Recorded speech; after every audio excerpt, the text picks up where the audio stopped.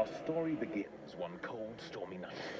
A toy was created that caused quite a fright. He was unceremoniously sent down the chute. His name was Snot. He was far from cute. Sticky, green, and all alone, he set off in hope of finding a home.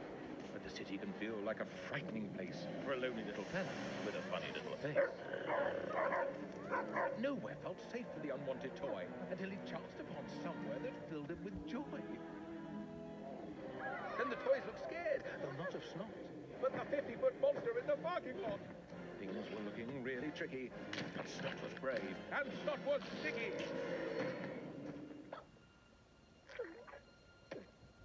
Our hero, he heard, you saved the day. When he saw who had spoken, his knees gave way.